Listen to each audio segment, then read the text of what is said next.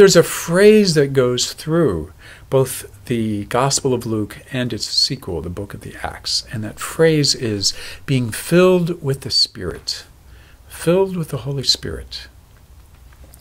There are moments and stories in that book where they say, and so being filled with the Spirit goes off and does something wonderful.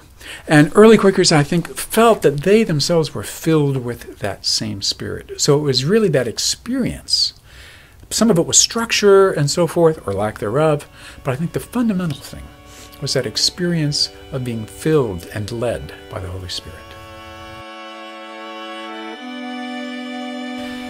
Early Quakers yearned for a revival of primitive Christianity because, in their experience, the life of the established church around them was one of form without substance.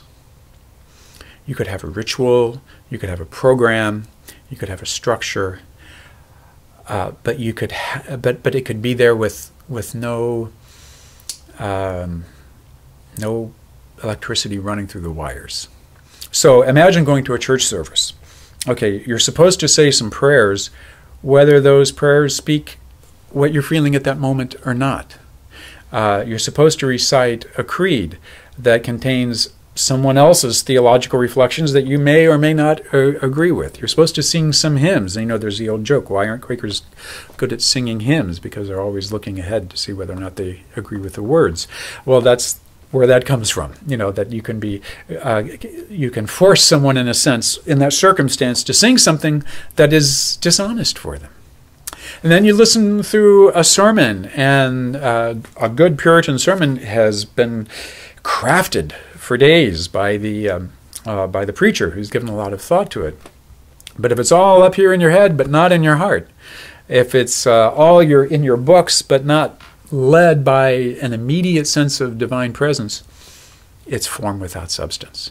The same thing for the sacraments. There was a lot of debate going on about communion and about baptism, what they ought to look like, how such circumstances, such rituals should be performed, what the theological and spiritual meaning of these experiences ought to be. And if communion meant union with God, you can have the formal elements of communion, but no real unity, no sense of union with God happening. And so form without substance was their experience of the organized churches. And they said, we're going to get together and let the Spirit guide us. And that may lead us in radical directions, like even women ministering, which was shocking. Perhaps one of the most shocking parts of their message to those around them.